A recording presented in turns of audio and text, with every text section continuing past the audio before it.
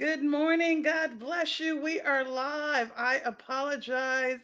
I know you all have computers where uh, they just decide to update whenever they decide to update.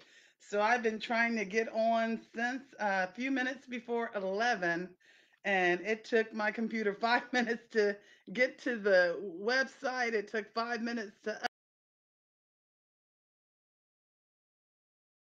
get on live. So that's where all the time just clicked away. And I apologize for that. God bless you and keep you. You know, you are just amazing. And I just want to pour into you today and let you know that you are so worthy of what God has for you this morning. I've got my prayer shawl just to remind you, and I love this prayer shawl. It's different than the one that I got from Israel. But this one is, let me see if I can get it on screen. And if I lift it up, hopefully, yeah. That's what we're going to be doing today. And look at all these wonderful scriptures. We've got to pray. We've got to pray. Amen. So I'm going to put on my prayer shawl today. Good morning. And if you want to give a shout out to me, that'll be fine. But if not, I understand. I want to put in the chat area because right after this, I'm sorry, I messed up my hair. Right after this, it's a prayer conference. Pastor Stephanie Wanza is hosting a prayer conference out of Atlanta, Georgia. And I will be doing the corporate prayer, and I want you all to support me. So I'm going to try to, I don't think I can get to my Facebook page now, but it's on the Facebook page, and I'll try to get it into the link, but I don't want to lose the camera shot or the page that I'm on if I click another link and then it's gone. If Pastor Wanza is on, I would be happy for her to just post or any of you, if you can go to the website where it says we're having church today, and then you scroll down, it has a Zoom link. That's the link you're going to need to get to the prayer conference today. I am so excited. We've got a lot of things going on.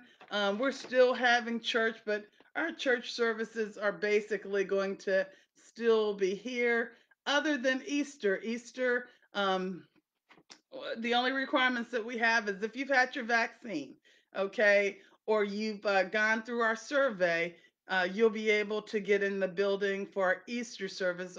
We will only have one in person service, and that will actually be on Easter. I will be speaking at Apostle Malone's Christ Cathedral churches. He's got several churches in Columbus, and he's opening up a new church in Williamsport, Ohio, and that's where we will be on Saturday, fellowshipping with him with the seven last statements of Christ. Amen. I'm just looking forward to that. And those of you that are regular in ministry, you come to Bible study, you've been with me for a while. I know that you're cleared. You're welcome to ride with me to Williamsport if you are interested. So God bless. Let's say a prayer. Amen. I want to try to get some music started. I was just the internet was so slow this morning. I didn't want to have a lot of stuff going on at the same time. So hopefully I can get to the YouTube channel. Amen. And just get a little bit of music going in the background, giving God all the glory, all the honor, and all the praise. Praise God. And so I pray that you are well, but this is a season of leadership for you. And I want to help you get to it in Jesus' name. So let's get some music going here. There we go. Hallelujah.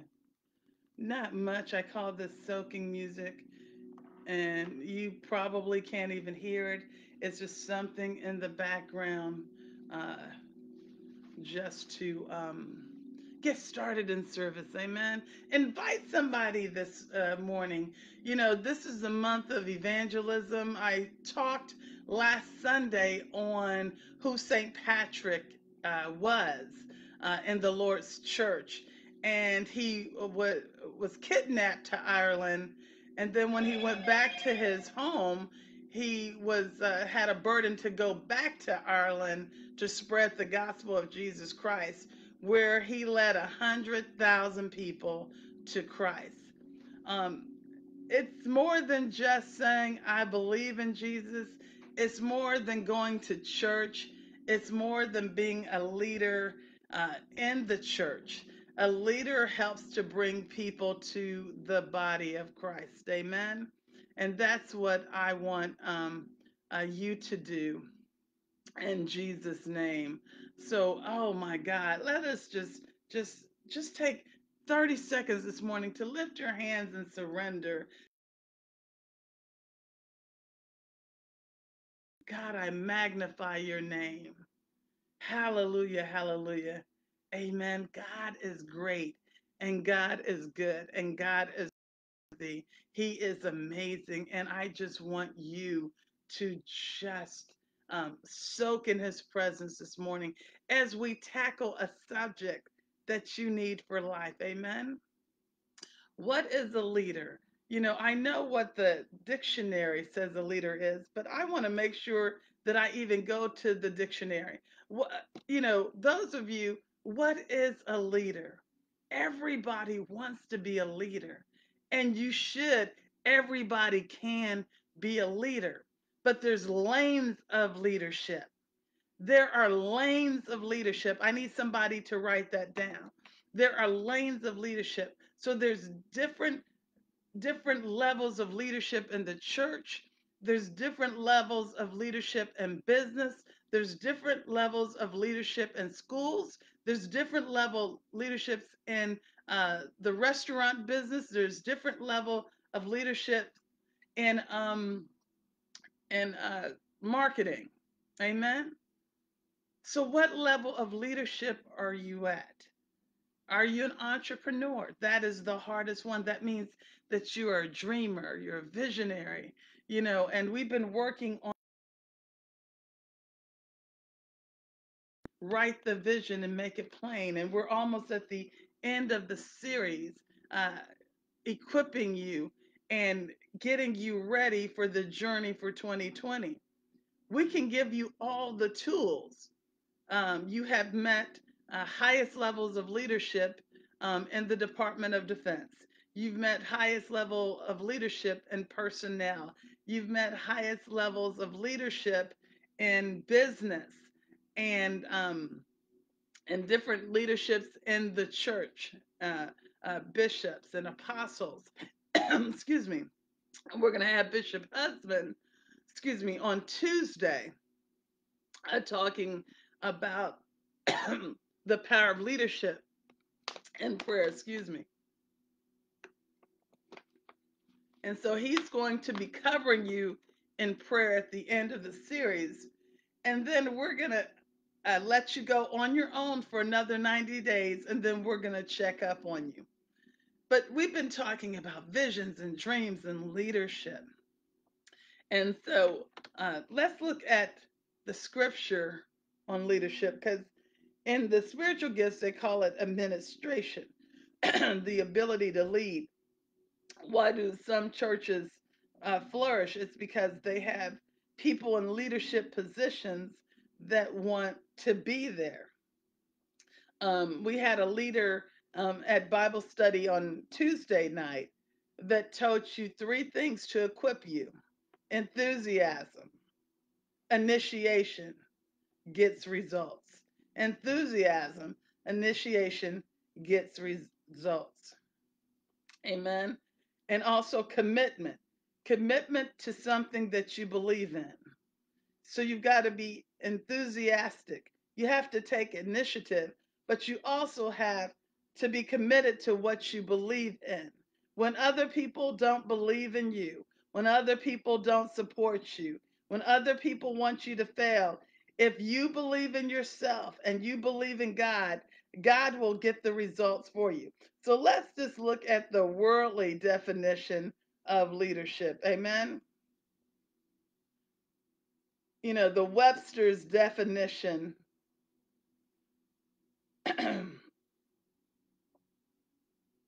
of leadership.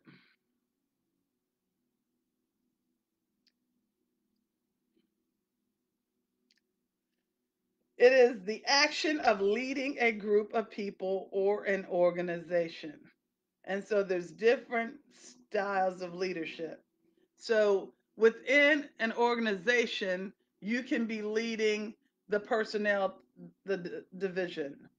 And even within the division, you may be over hiring or interviews. So there's different styles of leadership.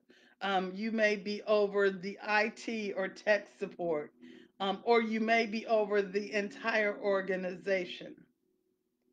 One thing about an entrepreneurial leader, will you do it without a dollar? Meaning, do you have to be paid to lead? Most pastors in this world do not take a dime from the church. They lead because not only were they called, but they were chosen. So, one of the most uh, misunderstood things about offering is people think that it goes to the pastor. Is really interesting. I had a member that I took home and brought to church because they didn't have a car, but uh, I picked them up one day and they said, "Oh, I know where you live. You live in this big house. You got this big car. You got this car." It's like so many people get money from the church. I'm like, I've got uh, 6 degrees. I said, I'm senior leadership. I said, I haven't taken a dime from the church. It was just interesting. The perception of success of a pastor means that you've taken money elsewhere. The perfect example of a pastor that has excelled in his gift is Bishop Marvin Sapp or Bishop William Murphy.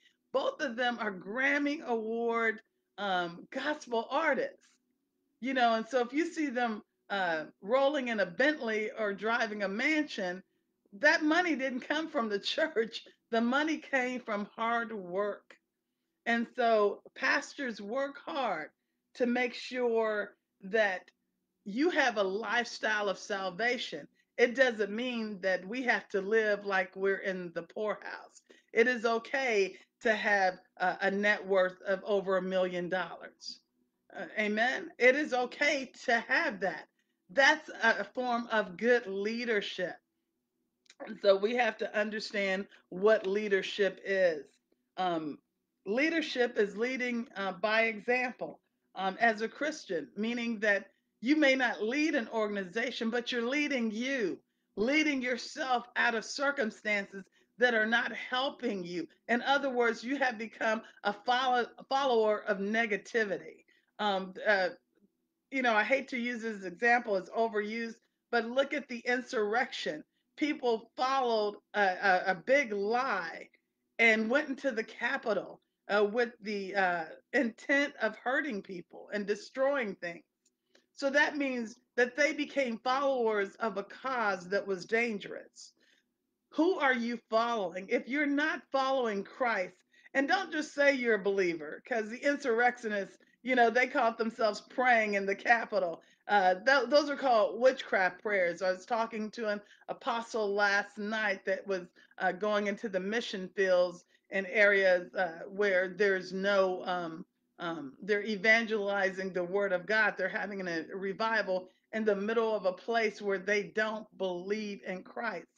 And I said, you make sure that you are covered because when you're going in a place like that, they've already prayed against what you're trying to do, which those are called witchcraft prayers. Because if you're not praying in the name of Jesus, if you're not serving Jesus, but you call yourself a Christian, who are you following? If you're not following a pastor, it is so important to do that. So let's see some of the powerful scriptures. Think about what Jesus did and the disciples did. Those are leaders. Those are leaders that led people into the body of Christ, doing things to continue to keep the church of the living word um, on fire even after Jesus died. Hold on excuse me, a second. Making a lot of typos here. Ooh, got worse. Okay, and I typed in the wrong thing. I was right. Scripture on leadership. And I just want to do a quick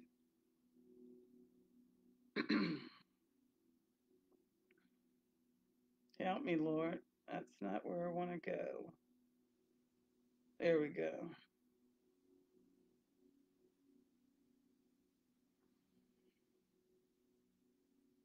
Okay, so the Bible talks about us as good morning. I see some folks out there.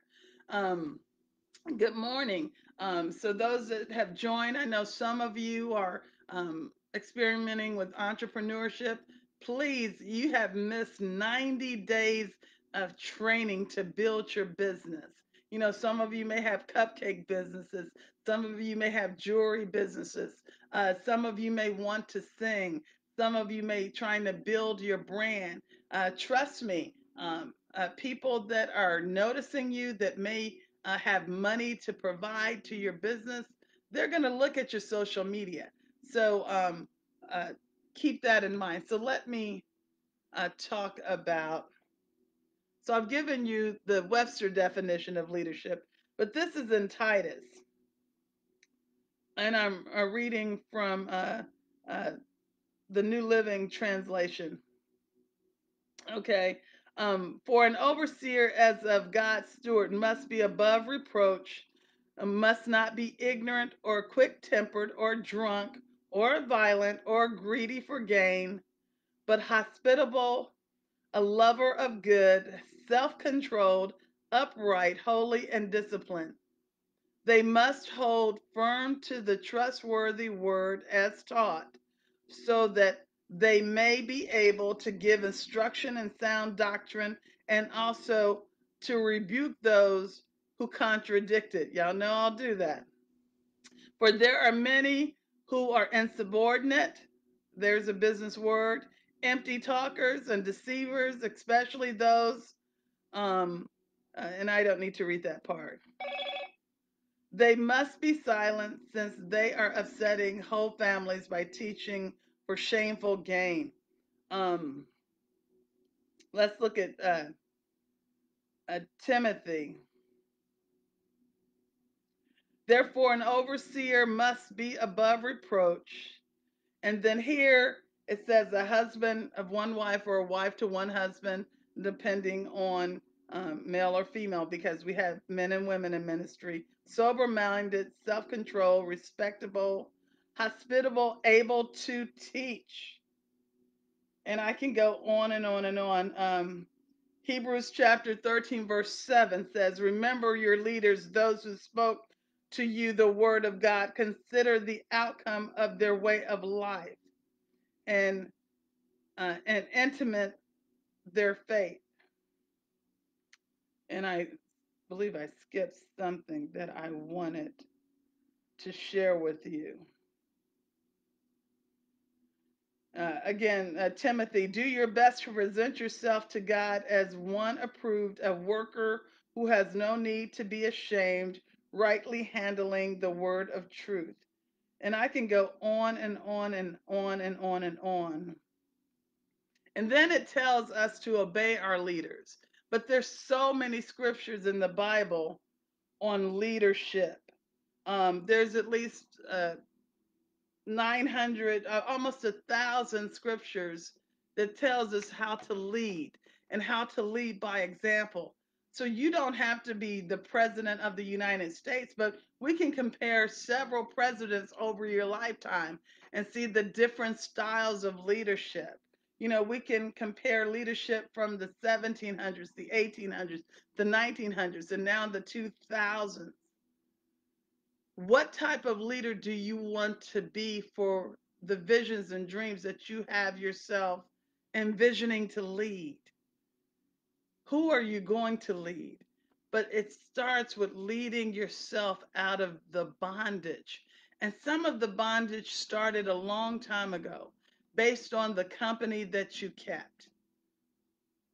So one of the things during the Tuesday night Zoom calls, um, I introduce people that attend to all of my friends, people that they had no idea that were in my closest circles. And they're all very, very, I mean, we all have the same visions and dreams. We all believe in Christ. We all have gotten to the highest levels of leadership. Uh, some of us have started businesses or at least presidents or vice presidents of businesses. And if you're not around people that are building a business, who's teaching you how to stay in business? Because you will have, if you're in business, American Fitness Health and Wellness Institute has been in business for 35 years, won the Ohio Governor's Award in 2005 when I moved from San Antonio, Texas to Dayton, Ohio, in just 5 years. And nobody knew who I was. But God knows who you are. God knows the plans for you. He knows what He's birthed in you. And if there's a business that is birthing in you, then God will bring it out. If you have been called to be in ministry, God will bring it out. You don't have to mimic the pastor. Everybody can't be the pastor. So there's different lanes of leadership. That's what I shared early on. There are different lanes of leadership. There are different leadership styles, and you have to know what God has called you to do. We have so many dreamers, people that want to be in business, but then you have to decide, do you want to be in business or do you just want to have fun with stuff? And that's where you have to decide. I know that there's so much that I want to do, and then there's things that are going to have to dwindle down, or I have to get help in these areas. I'd love for someone else to start running the pantry because the pantry has gotten so big. It's taken over our 5,000 square foot facility, but we're doing something great. But there are people that are called to lead that area within our church or our organization, and I'm looking for that special person that I know that I can trust with that kind of responsibility. Amen. God is so amazing. God is so great and greatly to be praised. Amen. So you decide on what you want God to do and how God is working in you. So if you, I'm going to open up the line. So remember, in an hour, about an hour and a half, we're having a prayer conference. So if you've got things that you need prayed over, we've got some prayer generals, including myself, that are going to be at this conference. So I'm asking you now, is there anything that you've been wanting prayer for? Now's the time. Just type it in. Amen. Um, right now, we've got a lot of people that are getting those stimulus checks. You got 600 by December. You got 1,200 last summer, and then some of you have already gotten the 1,400. What do you plan to do with that money? I would advise you invest in the local church. You don't have to invest in abundant season, but if you're a member, we're asking you to give that 10%. So if you get 1,400, that means 140 you want to give to God off the top. If not, that is your prerogative, but uh, the word of God says that where your money is, where your treasure is, so is your heart. So whatever you buy off the top, that's what you're thinking about more than God. And I'm not saying this to be manipulative. I'm making sure you understand the word of God. So one of the things that we do is God says he loves a cheerful giver, meaning that he does not need your money. It is, as Bishop Murphy was saying, I got a seed in the ground. Where you are planting your money is where you're planting seeds. Just like when you are in a relationship, with a man or a man with a woman, you basically invest, you plant seeds in that relationship because you think it's going to grow to something very special, love and joy and happiness and life forever after. So you start investing in that relationship, right? You start making sure you're available for dates. You when the phone ring, you take that call right away. Amen. You think about that person all day long. And if you have a romantic date, you may take off work to go shopping to make sure you have the right outfit. You know, remember your birthday or your Valentine's Day. All of those things, you make sure that that date is perfect because you think that this man or this woman. Amen. My screen has frozen. I'm not sure if yours have as well, but I'm going to keep talking. But you may think that that man or woman is the love of your life. So I'm not sure why it froze up, but I'm going to keep talking. So let me see if I can, right here. There we go. So it unfroze. Okay, I'm beginning to see some. There we go. I would like to ask for prayer for my grandsons. I haven't seen them in a year and a half. Amen. Let's pray now. That is important. One of the things that I also recommend is if they have a phone, you can text them, or if they have Facebook capability. I'm not sure how old they are. If you know their address, stock up on cards, send them cards. You know, if they have cash apps, make sure that you know that they are relevant in your life. Make them a priority. Begin to pray to see them, you know, so where that prayer will manifest. Praise God. So we're praying right now that you will see your grandsons.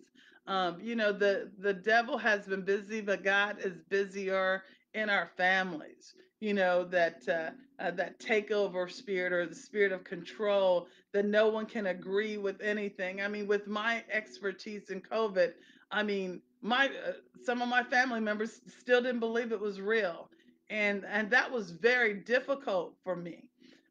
So people can disagree over so many things, and before you know it, a family is split. So I am praying for your family as well. But don't stop living your life. Don't allow a spirit of depression to sink in.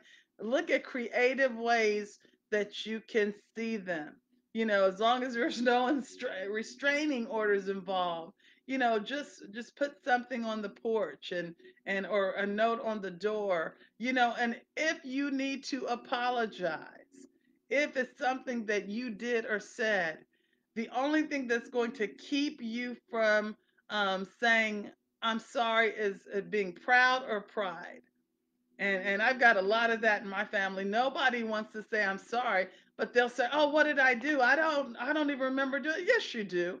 Especially if you do it year after year after year after year after year for 21 years and you do it publicly. Not only do um uh uh you remember, but other people have witnessed what you've done. So I know that's a hard pill to take this morning, but you also have to look, reflect within yourself and say, hey, did I start this mess? Then I need to clean this mess up as the matriarch of the family. Meaning, don't let pride get in the way from seeing your family. Okay? And if it's your daughter or your son, you'll always love them. So as the matriarch, just step up and say, I love you, you know, and let's get over this. Amen. So that's what we want to do. So leadership. So that's a style of leadership for your family where you go to God and you say, God, even if it's not my fault, life is too short. I want my family as a matriarch, which means that you're the one that brought them into this world. You would have grandchildren if it wasn't for the seed that you planted. Amen. So God bless you and keep you. So today we're talking about leadership and how you lead your family. You know, one of the things that in the church, and I shared that um, people want the position of pastor, okay? But there's other leaderships in the church, and that's where it gets sad. So you have to know your leadership lane. You know, I've as I shared even earlier. Let me see if I can find this book. Where this is a book that members get that belong to our church. It's a book where I teach 7 different areas so that you can grow as a Christian. I had one of our members actually making copies of pages in this book and trying to teach it. We don't do that here. That's actually wrong. And so, don't try to suck up the anointing here because it will run out. You know, sucking up the anointing is trying to understand the deep things of God and then going to another church to show how deep you are. The devil is a lie. That's not going to work here. You have to be planted in order to lead. You have to be committed to a cause in order to lead. You have to be enthusiastic in order to lead. You have to take initiative in order to lead. And when you do at least those 3 things, commitment, enthusiasm, initiative, where you take action towards your goals, then you will get results. So people can listen to this word all the time, but they're not if you're not committed to what we're doing, where you're oh no, I'm going to give money to Joyce Myers. Well, when you need prayer, will Joyce Myers answer the phone? I'm just saying. Or do you call abundant season and you know that Apostle Robinson will answer the phone? So that's an example of sucking up the anointing. You get all the richness of ministry at Abundant Season, but you'll give your treasure to Joyce Myers, which you will never see other than on a stage. You know, I met her before she was famous at St. Mary's in San Antonio, Texas, when she used to wear granny glasses. That was over 30 years ago. And now that we have all this technology, she's over $110 million. You're still donating to a ministry and her books where, there's black businesses that are local, including I have 3 books. I've got um, 12 Weapons of Spiritual Warfare. Do you have this one? Okay. So, what we do is a health book. We have the Pleasure Program, which is all about wellness. And I've already showed you how to be a Christian. Look at all these books. Being a happy, healthy, holy woman.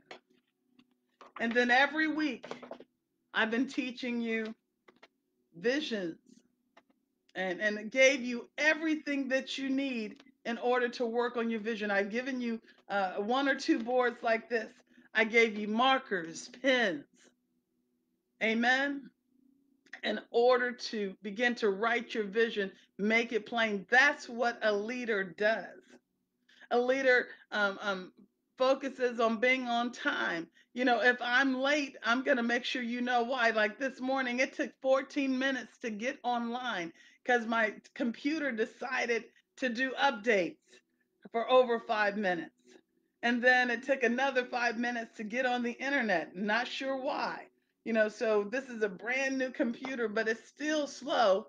And I've got fast Wi Fi, but the devil will not keep me. So that means commitment, taking initiative in order to get results, meaning that I did not give up because I could not get to the internet. I tried on 2 different devices before I could even get online. And that's how you have to get regarding the word of God. I'm not going to give up. Going into the future, this may be our way of church. If this is what people want, They feel more comfortable being online than going into a building until probably 2022, where, people are vaccinated.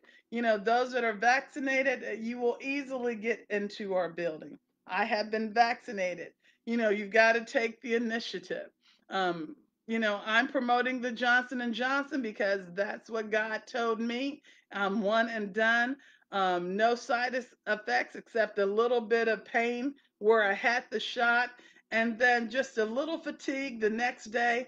And by the third day, I was fine. And so that's what God told me to do. I am so glad I did it. It's one of the best decisions that I made. So if you are one of those people that don't like to take shots, or you know that you'll take it and then you feel some of the side effects from the first one, you're like, oh, I don't want to go back and do this again, then Johnson and Johnson is your best resort. One and done. They all have the same outcome. In other words, it'll save you 100% from death from COVID-19. And that's what you really want, is what's going to save you from dying. That's the bottom line. I thank you for joining this morning. So I am going to ask once and once only. I am not going to put pressure on anyone. That's what God has shown me in this season. Um, you can give by a Cash App, because one of the things that I asked, let me put my glasses on because I'm trying to type and I'm a little bit of distance from, okay, that's not a dollar sign. Uh, that's still not a dollar sign. What's going on here? Dollar sign, donate, ASAMI. That's our Cash App. I just posted it. Or uh, paypal.me/abundant season. Or you can write a check to Abundant Season and send to 643. I'm typing, you guys. Troy Street, Dayton, Ohio, 45404. And if you need me, you can call. Amen. Praise God. Um, One of the things that I encouraged is, just like if you pay your bills once a month, instead of having to worry about writing a check every week to the church, uh, you pay your rent or your mortgage once a month. You pay your phone bill once a month. You pay your electric bill, gas bill once a month. Um, and so instead of focusing on, do I have money every week, I've been trying to encourage people, just give once a month. Just make a commitment to give once a month. But the Holy Spirit has shown me that He loves a cheerful giver. He said, if you have shared over and over again with the same people giving once a month, He said to me, stop. He said, because that's not a cheerful giver. It's a giver, oh, well, I want to give. I want to, I'm going to get around to it, which means that He is not the first thing that they think about when it comes to giving. The rent, yes. The phone bill, yes. The groceries, yes. But when it comes to Christ, He's the last on our list. But we're the first to call when something happens in the family.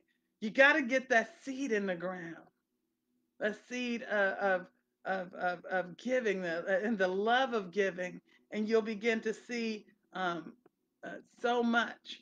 I know that some people want to purchase. I purchased several homes, and I purchased them within a year.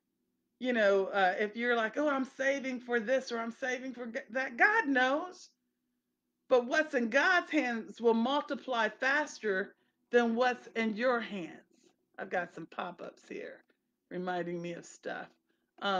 What's in God's hands is more powerful than what's in your hands.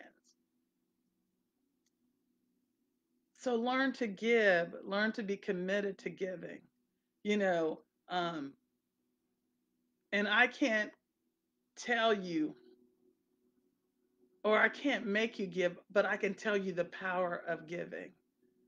God laughs at me when I give. Right off the top of everything that I get, whether it's a grant, whether it's a donation, whether it's a gift, whether it's um, um, uh, residuals that I get monthly, 10% off of everything that comes in goes to God. And I don't even second guess it. I don't even think about it because now it's a lifestyle. It's not a burden. So God doesn't want you to give when it becomes a burden, because then down the line you're going to remember, God blessed me with this money that I didn't even know that I was going to get. Like that stimulus money is money that I prayed for you to get. It's called unexpected checks in the mail, directly in your bank account. Give to God off the top. It is money that you didn't even know you were getting. And so the first thing you should be doing is honoring God with that amount that you didn't know you were getting. Amen. Giving God honor and glory and praise. That's what leaders do. I shared with you books called by Simon Sinek, Leaders Eat Last. And any of you that have been in abundant season over the 11 years that we've been in existence, you have never seen me as a leader eat first. I always eat last because I want to make sure that your bellies are full and make sure that you are taken care of. And those of you that are getting all the blessings from the church, think about that. If you're not investing in what's blessing you, how will the church grow? God's keeping it open and God is blessing us, but it's time for you to put God first. If you're a true leader, you've got to put God first. And then that's where you're committed. That's where you become enthusiastic. That's where you take initiation.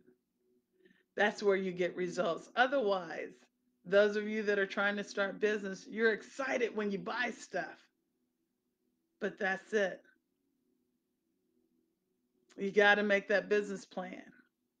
Ask yourself 90 days, you said, I'm going into business. Have you spent a dime on a business name? Have you spent a time writing that business plan? That shows if you're committed or you just want to buy stuff. So think about that. People like to be personal shoppers. If there's no plan, if you're not working on a plan to the purpose that you want, it's a hobby. And it's okay to have a hobby, just know what it is. Those of us that have businesses, just a square feet is normally anywhere from $5 to $40 a feet. We have 5,000 square feet of business space. Think about that. You do the math. So that's just to open a door. That doesn't include paying the light bill, the heating bill, the water bill, the phone bills, all the furniture you see, the refrigerated areas, all of that takes thousands of and thousands and thousands of dollars. So I thank God for those that have committed to Abundant Season and American Fitness, that have sowed into the ministry and our faith based wellness organization. Without you, we wouldn't still be in existence. And I know God sees uh, the commitment to Him first. He sees the leadership. He sees that dime, every dollar is spent wisely. Amen.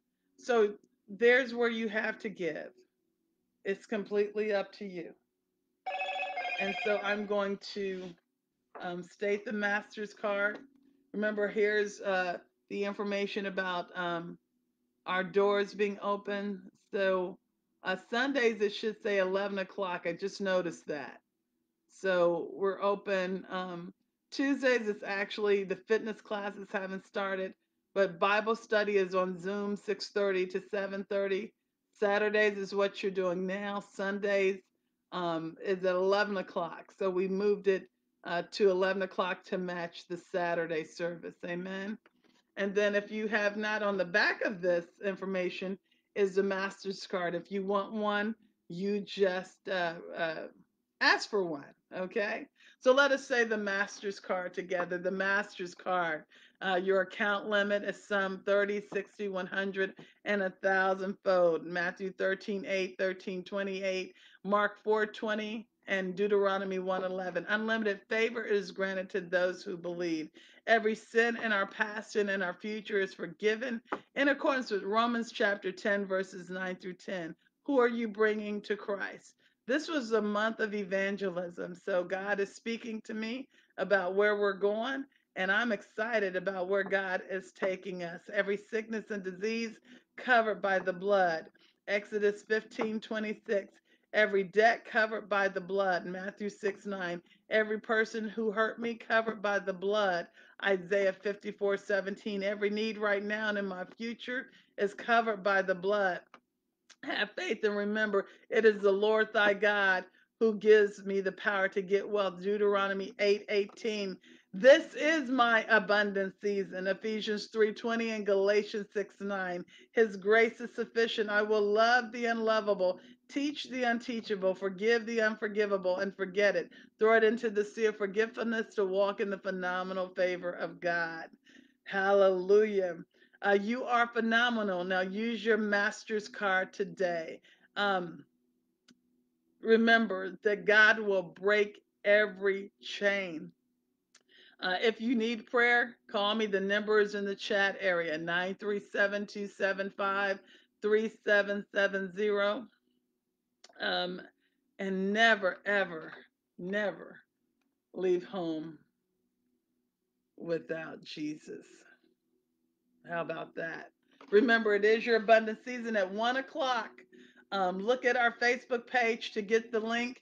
It is the prayer conference hosted by Pastor Stephanie Wanza out of Atlanta, Georgia, and I will be doing the corporate prayer for the conference. Don't forget Easter weekend on Saturday. We will be at Christ Cathedral up in Williamsport, Ohio, with Apostle Malone. So we're not having a Saturday service for the first time in 11 years, but we will be supporting a host church where I will be preaching that day. God bless you and keep you. And I hope to see you on Zoom at 1 o'clock, just an hour from now, at the prayer conference. Remember, God bless you, and it is your abundant season.